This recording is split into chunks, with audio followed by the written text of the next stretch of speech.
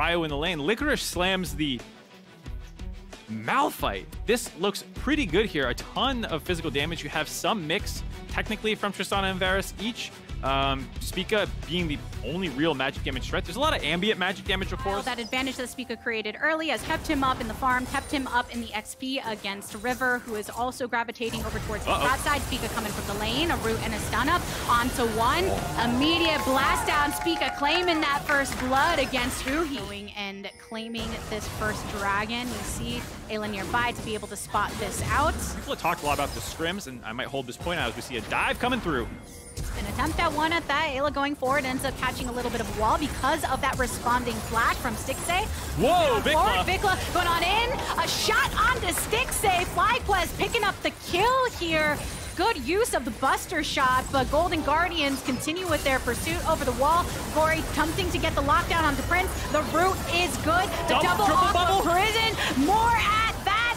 Gory now on the retreat at the hand of FlyQuest, who are missing their mid laner. They're missing more. Ayla going for an attempt on River, who does eventually fall, but Spica in the lonesome. Golden Guardians pushing back on that dive. Ult him in the line with Spica, so that even though Spica's going to finish off the Rift Herald, from then the only way... Oh, hold on, don't have time to finish this one. Another fight in the mid lane.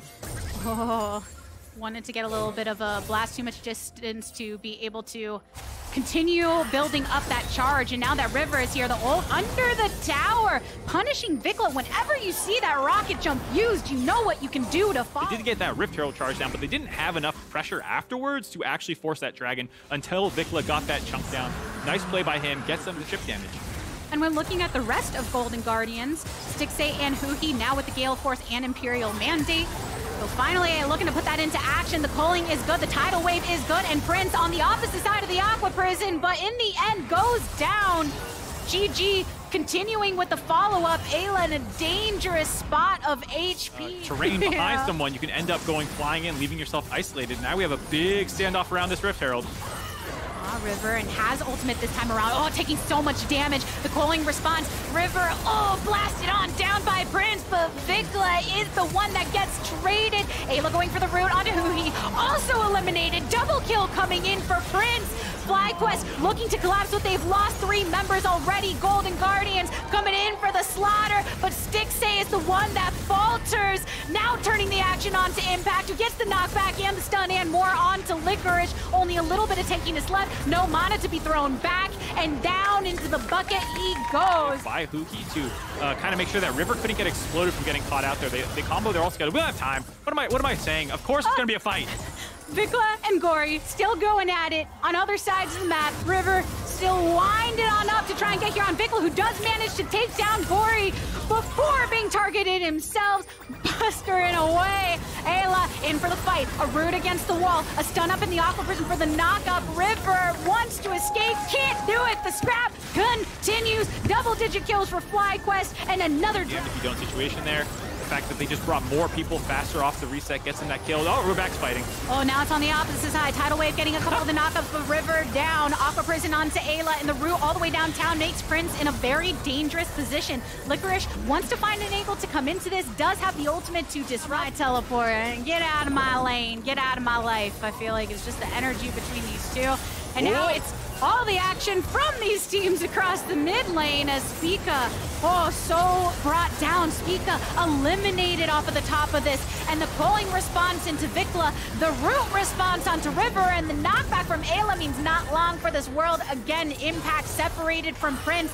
Golden Guardians taking down 3. For that play, they begin with a teleport from Impact over on this top side. Gory scouting out Prince into the bush, takes damage immediately from Gory that goes for the root, but already marked down low. Prince flashing forward for it. Now Impact into the Baron pit, but his multiple members of Golden Guardians stun in the back of the pit. Another pellet teleport getting ushered in by FlyQuest. A channeled up Q from Prince, but back they go, taking down Licorice. FlyQuest pushing Golden Guardians off of the Baron, who's down below 2,000 HP. Oh, River's still alive though. Is he gonna get back into the pit? He gets there. Right around the Baron they go.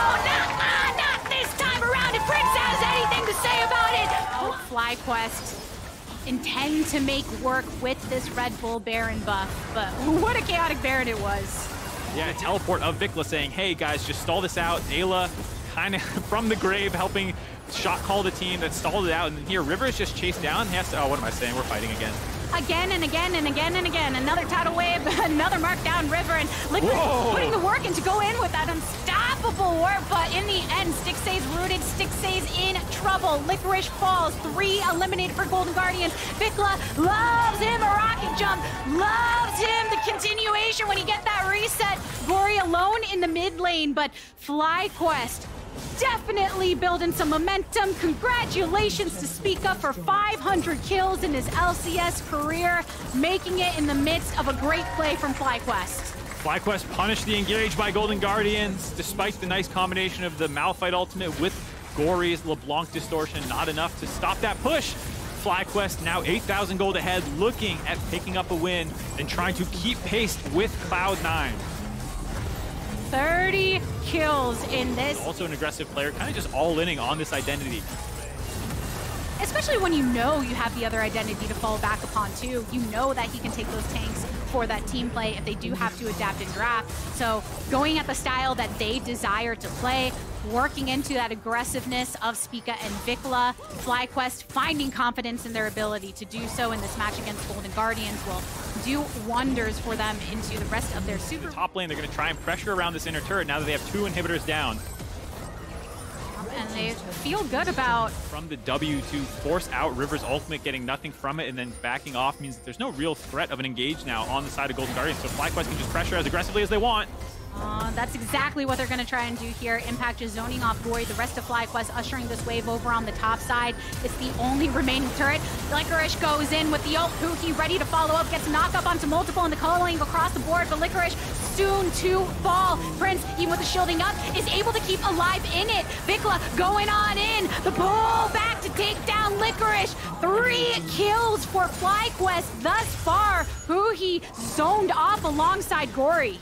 I stand corrected, they still have Malphite for the engage, but of course, then no follow-up means that once Prince has that stopwatch used, he's able to survive the fight, they're able to find the kills, and now find the game for FlyQuest. FlyQuest keeping their eyes on the Nexus. They want to silence the doubters that have been on them in this second round robin and remind LCS fans why they started so dominantly and why they're still in contention for that top spot. Oh, Prince just standing back there, dancing the whole time, baiting Gory in as the Nexus explodes, lives with 16 HP, not even close.